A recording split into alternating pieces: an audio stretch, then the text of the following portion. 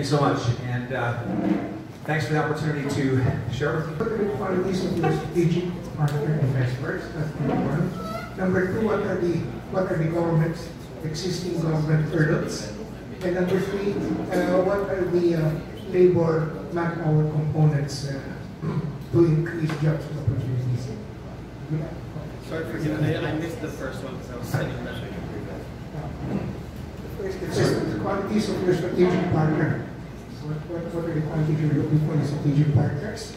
And obviously leading to capital requirements. No? Second is the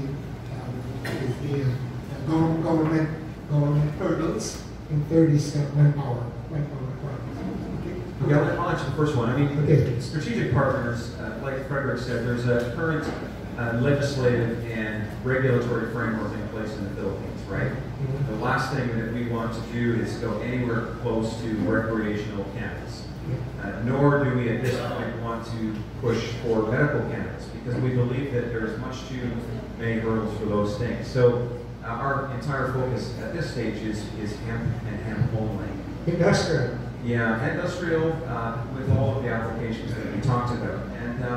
And so from a strategic partner perspective, obviously we need folks who are aligned to that goal, because we don't want to push the bar too far. And also are willing to, like Frederick said, work with us towards that end. From a capital requirement perspective, we're projecting that in the first 12 to 18 months, we need about 1.5 million US dollars. And then once we are licensed and good to go, we're probably looking in the range of 6 to 12 million. And that just depends on getting into facilities and what those exact specs look like. So maybe Frederick can answer the next question. Now, of those requirements, how much of that will be land? How much will be equipment? And working capital?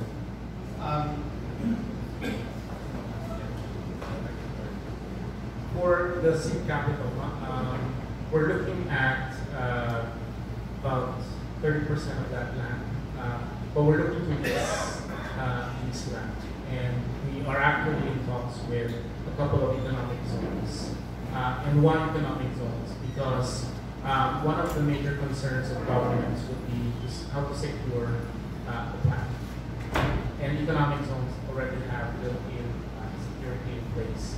On top of that, we are going to create and put together our security protocols, which we've learned from the experience of Canada and in Thailand and to some extent Colorado as well. So 30% secure the land. Then hopefully through the economic zones, we'll be saving some of the duties for the equipment that we're going to bring. So the major part of the 6 to 12 million would be the equipment. And that would pretty much depend on what would be allowed in the Philippines. So the type of equipment that we'll bring in will depend on what would be in our license to produce. And then the government hurdle? Well, again, currently the industrial hemp is still listed as an illegal plant. The dangerous drug board has the ability to delist the plant as an illegal plant. However, is that an executive action or legislative action? It could be executive action, but there's also a route through the Senate. So the Senate can actually also delist hemp through legislation. But the BBB, perhaps through executive action, could do that as well. National executive or local government executive? It's national. National. Yeah, it has to be national. Okay, and then the last point is the labor manpower employment. How intensive is this going to be? How intensive is it? Yeah, so we're estimating that for about 10 hectares of land, that we're estimating between 700 to 1,000 people. Yes, for 10 hectares. Okay, questions? Yes, sir. Good morning, Mr. Chairman. I am Vice Chairman of this association. I'm willing to stake my reputation with the hemp industry. So I'm putting my balls on the line. Just two things I'd like to point out. One is the social communications. I think, because they confuse hemp with marijuana, I think that can easily be hurdled. You just have to come up with the communications plan. But for me, the challenge with the communications plan is to develop a brand like Jollibee. And Mr. Chairman, I'd like to ask, perhaps we must, with the President here before he leaves, perhaps come up with a policy when we refer. Because if we have Jollibee, perhaps we can have MOP Hemp. If there used to be Manila Hemp, there can be MOP Hemp. Okay? But the second point I'd like to bring up is for me more important. Really, it's the government connect. If you don't have the government connect, I'm afraid you might be the first mover that loses out. Microsoft was not the first mover. There were others. Okay, I'm happy to hear that someone is linkage to GMA. That's very powerful. I'm also happy to have here Attorney Blanca-Flor. Can you raise your hand, Attorney? He used to be head of the IPR office, Intellectual Property Rights. I think the making it legal is not that frightening. It's only a matter of time and connections. How will you protect yourselves? And when you ask your fee, please have us covered. Okay, that's right. When you have an arrangement with Attorney Blanca-Flor, please give something for Mark ABC. I don't want to go into details, but you mentioned some 700 to 1,000 hectares of the line. I can link you up there. Finally, I think two final points. In the discussion on the human benefits for the health, I did see something on sex. You may want to consider it.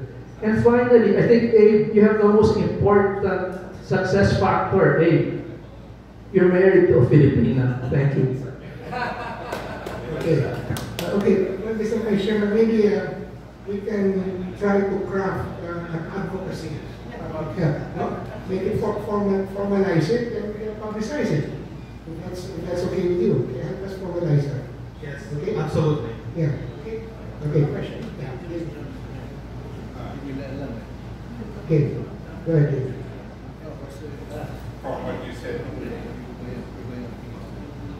From what you said earlier, I assume that you have a choice between seed production and fiber production, but you can't get both at the same time. Is that correct? So there would be different economic returns for seed or for that would depend on. Do you know roughly what percentage is likely to be? So, I mean, really what that's going to have a lot to do with is the prices on the market at that time. You know, but the bottom line is you can buy hemp biomass, and global prices right now are anywhere from $5 to $15 per pound US. But seed, hemp seed, there's much more money in the seeds depending on the seed quality. And so, you know, I think that hopefully you can focus on both parts and allocate different land and resources and research for that.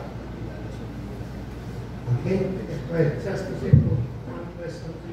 What is the soil condition to be the most favorable? Sorry, the Soil condition. One of the things that we need to do first once we have the license is to actually do research on what strain would work with soil in the Philippines. But hemp as a plant will need a well-defined drainage system because it's not. I would say that heavily watered or irrigated soil is not ideal. So the way the plantation will have to be engineered is that drainage would be optimized. Is that why you were in Tagaytay? Because that has very nice volcanic soil. Very nice volcanic soil. But since we're looking at economic zones, we'd like to analyze the soil first there. and see what would be the best strain that would I understand, but I asked what type of soil is the best benefit. There's definitely classification. What is really required of the soil to be growing plant? It's a simple, the forest also simple. You can plant in the trees wherever you want, but somewhere they grow and somewhere not. And there is a best, for example, Mindanao giving totally different growth for the trees. Yeah, so our understanding is, and none of us are agricultural technologists or growing experts, which is why we have acquired a master grower who's our vice president in CannaPacific. But you need a pH level of about 6 to 7.5. You need well aerated soil, and it can't be, like Fernando said, it needs to be relatively dry. And yet what we've been told is that much of the same areas where you can grow coconuts in the Philippines would be perfect for hemp. And so there doesn't appear to be any concern. But hemp is a very resilient crop, as I said earlier. And so it's not a concern. Actually, you can likely get 2.5 growing cycles a year in the Philippines. Whereas in Canada, a lot of the United States, maybe 1.5. Are you suggesting interacting with coconut? Well, that's certainly an option. Again, this is where you need the agricultural researchers to make some of those determinations along with our master grower. Because, and again, that's where we've looked at the fusion of sort of what's happened in the West, along with the experts who are already on the ground here in the Philippines. Maybe this is what we live coconut industry. Yeah, that's right. Coconut wine, perhaps. Okay. Thank you, Mr. Chair. Just 3 quick points. There's no problem with the legal framework. What is the problem is the enforcement side. My last environment was head of the Intellectual Property Office, but I was also Undersecretary of Defense and Justice, and I know there's something wrong in the enforcement side. So I think instead of dreaming of getting a law passed addressing this, you're better off addressing the enforcers. Because if they will see the slides, the 2 slides that you made the difference between marijuana and hemp, they immediately was enough. I think that's the first step. The second one, the members here recall, I had a lecture 3 years ago on intellectual property. You're fully protected by intellectual property in the Philippines. So, matter of fact, we have special law, plant variety. You bring in the seeds, you register it, you breed the seeds here, you'll be more than protected. That's my second point. You have more than enough protected. The third point is, unknown to many, most of agricultural activity is really machines. And unfortunately in the Philippines, there are very, very few inventions of machines, mostly utility models. I think that's an area where you could get into. Remember, I could hardly think of maybe a few German, very few Americans, very few other Europeans filing patent in the Philippines on agricultural machines. If you file that, you might be able to protect it in the Philippines and nobody else will come in. They could no longer come in if they are not registered in the Philippines. So for agricultural machines, I think that is your better future. Because you can grow hemp all over the Philippines. The problem of industrial production is basically based in Bicol. And it's hit by 20 typhoons every year. So if you can be able to grow enough seeds, breed enough seeds to cultivate all over the Philippines, you're better off patenting the seeds and at the same time patenting the utility models. Thank you. Very good. Sir, just to comment on that, I think you brought up a very good point. At the end of the day, the industrial hemp sector global is, there's a lot of research being conducted right now, but they have just scratched the surface. Because this is a brand new sector and it's a phenomenon. People are still researching a lot. So when we develop certain strains, I'm glad to hear that we can be protected under the IP law over here. Now, the second thing is the seed, as you mentioned, because I'm not sure if a lot of people know, but China are producing a lot of hemp right now. Actually, one of the biggest producers. The seed, the good quality seed, are actually in demand worldwide. So if we could patent those seeds, that would be fantastic. So thank you very much. And just one question for you. Can we have your business card?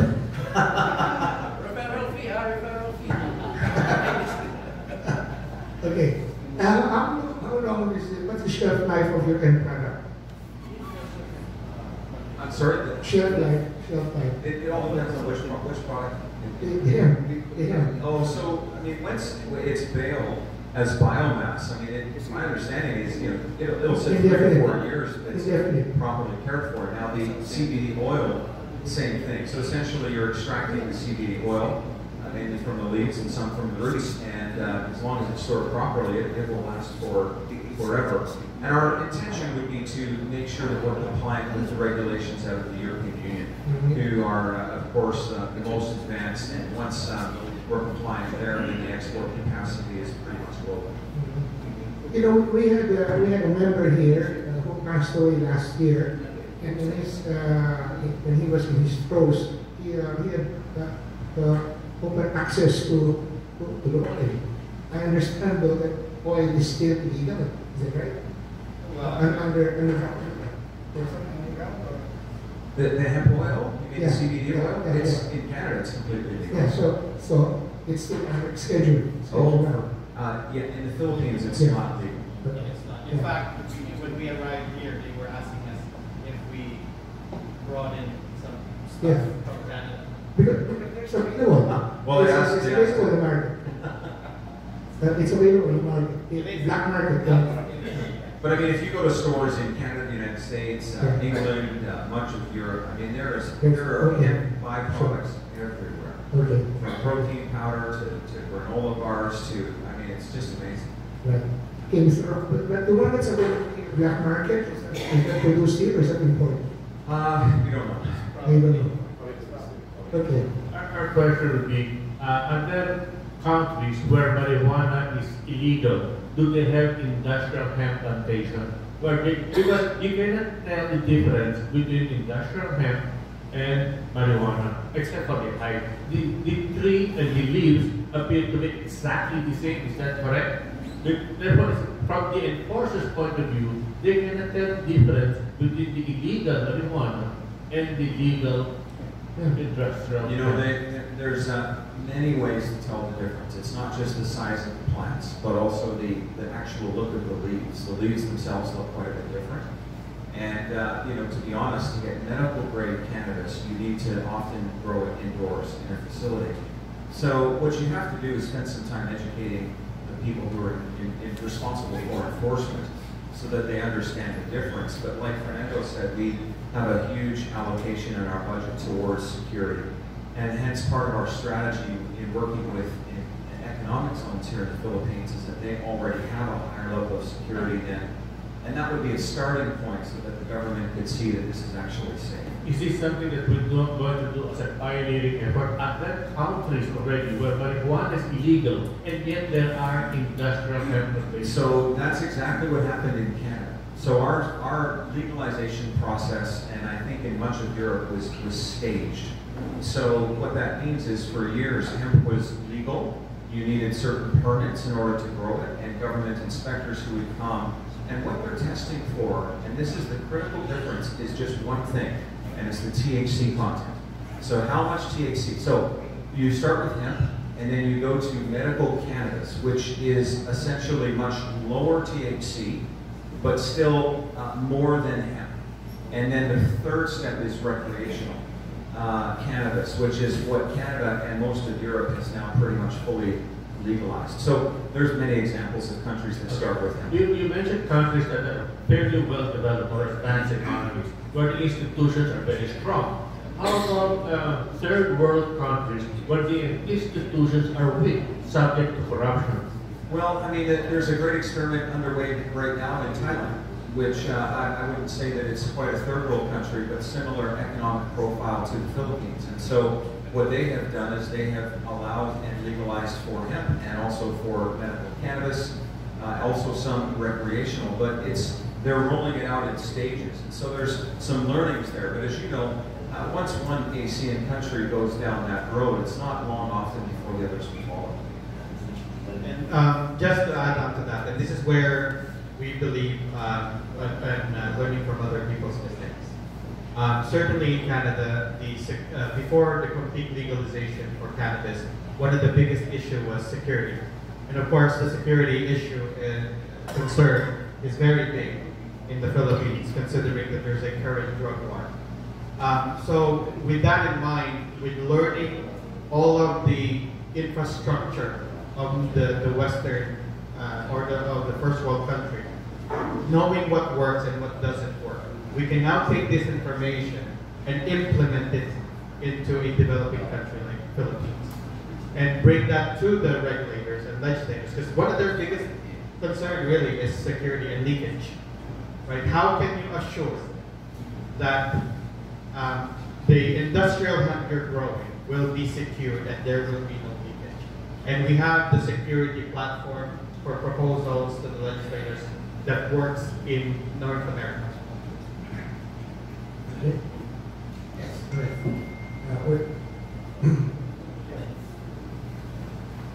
Just 3 quick points. One, are you looking at production at industrial level, or do you also look at small farmers? If it's less than industrial level, are you let's say you're able to link to small farmers, are you looking at the small farmers just doing the raw material, or can they also be involved in processing in so many steps? That's one. Number two, a very concrete proposal at this stage. The one beside me who left is Marilu Estrada. She said she would really like to bring this to Ilocos Norte. So you have a connection in Cagayan. We're now telling you through MAP ABCDF, we'd like to bring you to Ilocos Norte. Okay. Number three, I think when we talk about government relations, we really have to think of it in terms of PPP. Not so much in financing, but financing also involved with it. Helping government craft the government interaction with the hemp industry. I think that is the generic thing there. The president used to be USEC in DTI, and he meets Willidar monthly. Perhaps on the DA end, we can help come in also. But I think it's also in the enforcement. I don't know if it's PNP or Department of Defense or both. Okay. So those are three things. One, processing for the small producer. Then we already would like to bring in Ilocos Norte. So you have the whole northern Luzon, Cagayan and Ilocos Norte, and really craft this as a PPP. And I think once you're able to solve the government side, you can get rolling. Thank you, sir, for that. Just a comment, just a question. PPP is public-private partnership. Okay. So if a PPP is would be a way forward, ABC would be interested in partnering as well. I'm sure that. Chairman and President. Yes. Thank you. So when the chairman told me we were starting here, the chairman told me when we were starting here that a very important component of all our presentations will be the cash flow. And you know, I was a member of the board of investments, and I'm actually in charge of all the industrial roadmaps for the country. My cement, which you want to replace, must be 10 billion pesos to do the roadmap. But I'm actually Xerox Corporation 8 years in worldwide finance. So, what I'd like to do, instead of talking, is I would like already to see what my chairman asked, which is like a mini feasibility, right? What is the cash flow? What's the investment cost, etc. So that when we talk, we'll take off really fast instead of talking about theory. And so at the very start, I said, I heard this is fantastic, I've heard about this. And so I'd like to prepare for meeting with our people. Now,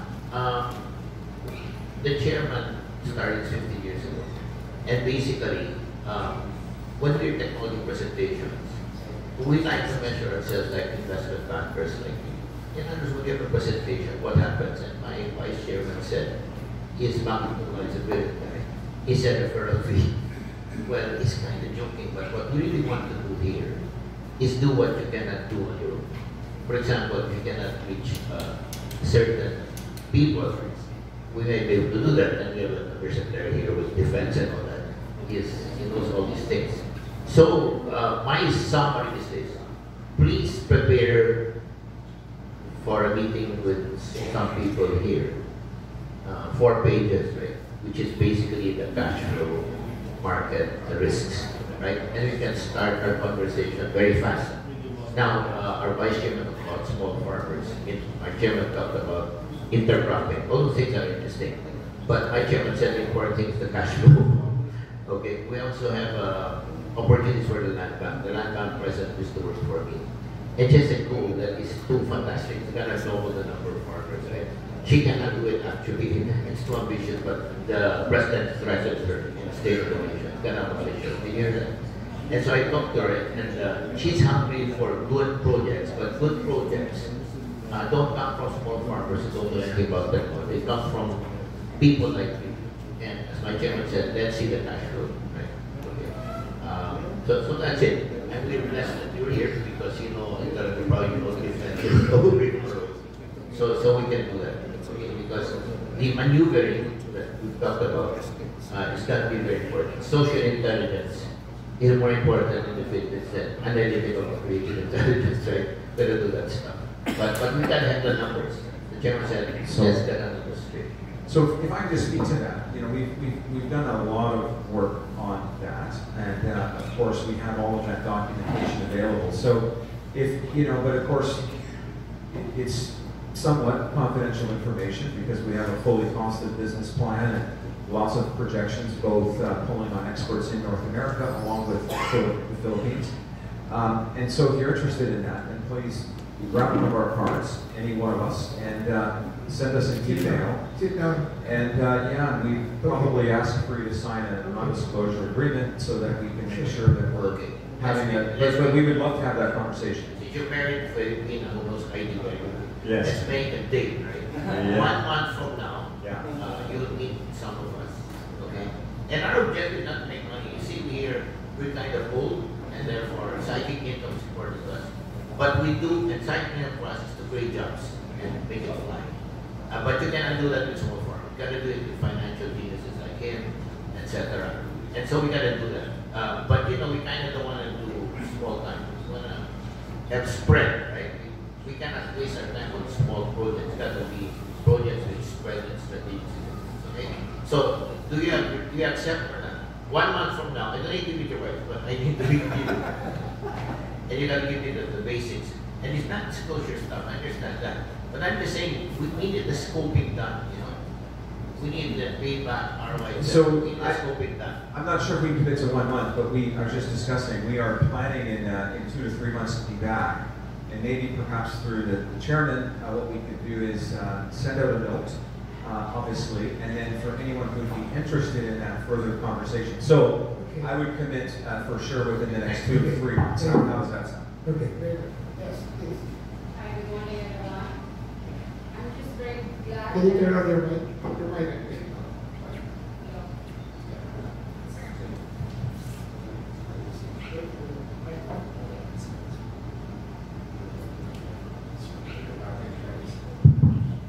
Apologies.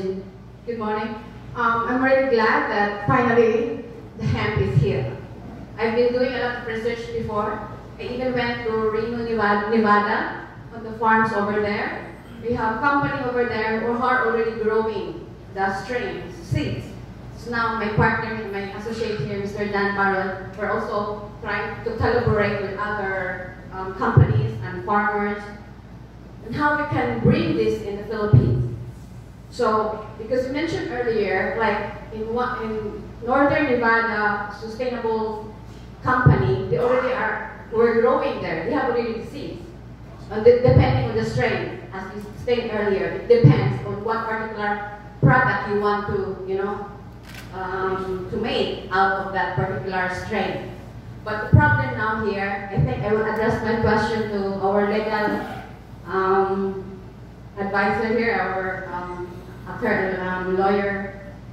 How can we bring it here in the Philippines? Like we have seeds ready to grow, and I even asked my friend, "Can just stick it in your luggage so I can start growing now?" And then we can show what this product can give to our country and our farmers. And for sure, it will be a game changer in our economy. Thank you. Okay. Yeah, okay. Yeah. And just comment on that. I think it's been proven that it is less harmful than, say, cigarettes, I'm talking marijuana, cigarettes or alcohol. And if we just do that further, make marijuana available in recreation, it's not a problem if we would proceed, right? Yes, sir, just to comment on that quickly. We were just in Las Vegas a few weeks ago. Right now in Nevada, they're actually developing cigarettes with zero nicotine and 100% CBD. So for people that doesn't want to continue smoking, they can revert back to the CBD cigarettes. Now, one thing to address, sir, with your comment and Sir Cesar, I truly agree. You know, at the end of the day, the CannaPacific is a business. However, we also believe in socioeconomics, right? I've been in the finance industry for 18 years, and I've worked with many, many multi-millionaires, and let me tell you, here's what I've learned in 18 years of finance. Being wealthy and being fulfilled are two separate things, right? You can be wealthy and you're not fulfilled. And for us, when we developed this sector and we started employing thousands upon thousands of farmers, Filipinos, to us, it's actually fulfilling, right? And just to answer your question, sir, you mentioned, are we growing for commercial or even with small farmers? Both. At the end of the day, the buck stops at the dangerous drug board, right? And what we need to do is we need to measure what matters. And what matters right now is to have the proper documentation, right? So, thank you. Okay, right. Thank you. The question is industrial hemp legal in the Philippines? Yes, it's already here. As a matter of fact, there's a small company down in the south, one small Filipino company that practically sustained the entire Japanese economy. They were building the binders that would bind the currency notes of Japan. As you know, ilapad, 5,000 yen, they're very big. You need binders. And these binders came from Canlubang pulp in Canlubang, now called New Valley. They got their industrial help from Bicol regularly. It's a time of typhoons that they could get it, but for a long time, until the late 90s, they were selling exclusively to the Japanese government these binders that would make them old. I don't know if they're still around, but industrial hemp is already here. So there are just two very quick points. I think while the idea to partner with the NPA is a brilliant idea, I don't think it's the right move at this time.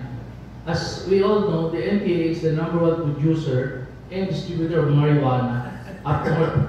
So it may not be the right foot. What you can do is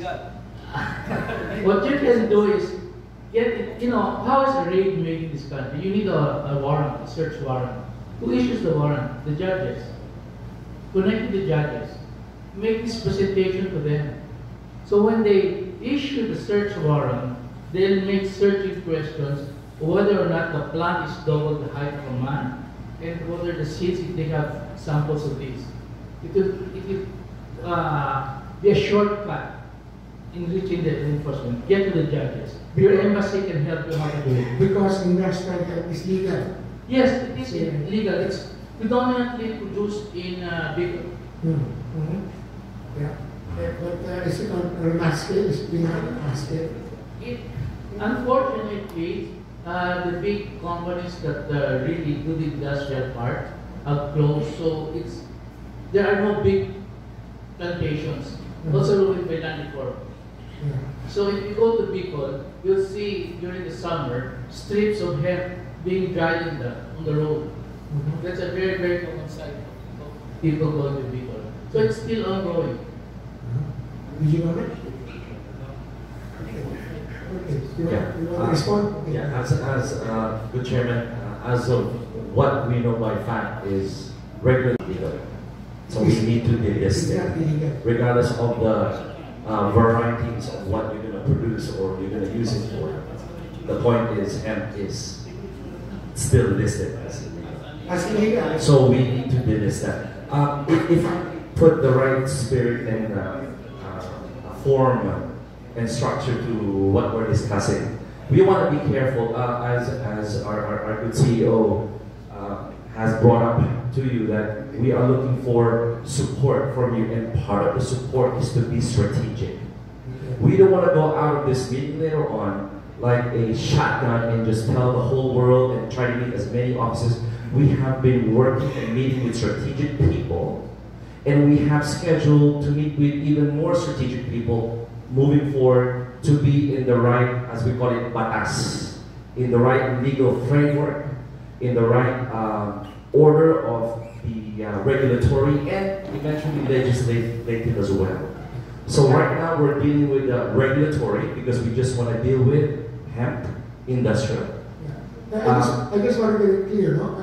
What is the basis for industrial hemp being legal?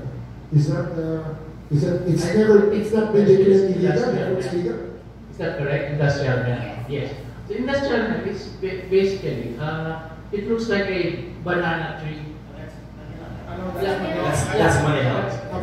That's the same thing. Yes. That's what I was referring to. Yes. Not this. Not the yes. No. It's not cannabis. It's the industrial hemp as we know it. I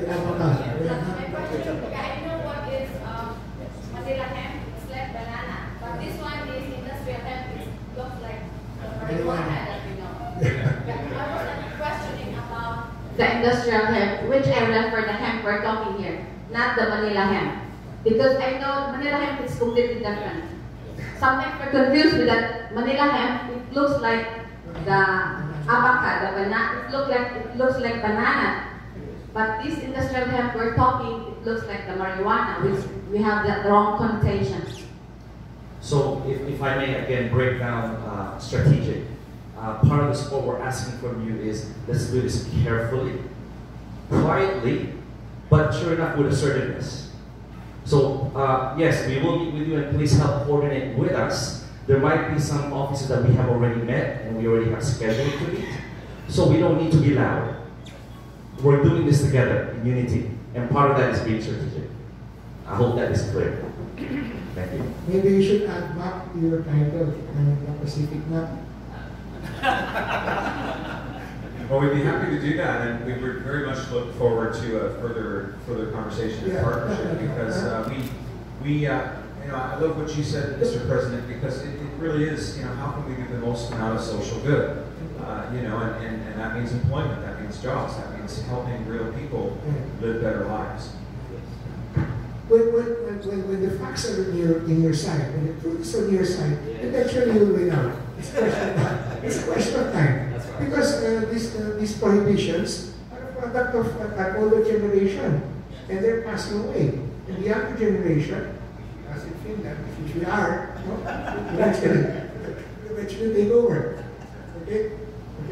Any more questions or comments? Not? Okay. I think that we should. Please talk into the. I think we should just wait for 2 more years until the new administration. How do we convince someone who uses fentanyl to use CBD or? So it's a great question, and I'll try to answer it briefly. I spent a number of years in Canada working at the executive levels in mental health and addiction. I was hitting several large nonprofits. So it's a long answer, but essentially, if you can take a harm reduction approach, which means that you're moving folks from these hard drugs that kill people to lesser drugs that have no indicators of death. To our knowledge, no one has ever died from marijuana, right? Of course, it's the more difficult drugs, but that's a long-term sort of a solution where in working with counselors and social workers and mental health professionals, you can move somebody sort of down the continuum in a staged process. And some of these drugs, like fentanyl, have physiological impacts so that that person needs it to live. So you need to sort of lower the intensity with the help of medical professionals. And I've seen it happen. I've seen it happen many, many times. And it's a lot better to work with somebody who may use too much marijuana than too much fentanyl, right? Vast difference. and much cheaper to society as a whole. I think the basic objection on marijuana is it's an entry drug to higher drugs. That's the only thing I can see. It's an entry drug, and one of the things that I was sharing with one of the folks before the meeting is in Canada, the way we've done it, and I think it's brilliant, is at the federal level, we've said, you can use this, but we've allowed individual cities to determine where and when. So for example, in our city, which is called Calgary, I could not go into a public park and smoke marijuana because our city has decided that we don't want children to have exposure to that. And frankly, it doesn't smell that good either, right? And so you can do it in the safety of your own home, but you can't do it in any sort of public place. There are certain buildings, much like, let's say, Amsterdam, where you're allowed to use it versus other buildings where you're not. So that allows local authorities to still have control of the use, which I think is important. Okay. Okay. I think time is on our side. We're still young anyway. I think we'll eventually get there. Okay. If nothing else, then I'll ask our Vice Chairman to make the proper recognitions. Who is? Please put your best smile forward because you're coming out on YouTube. I have a problem here, Mr. Chairman, because it's to be given to CannaPacific executives. Yeah. Normally we give just to one person. So I don't know, will this be 3 picture taking? The Management Association of the Philippines. Please wait for them to stand beside you. Please. The other problem is that they don't have ladies. Come on, seriously.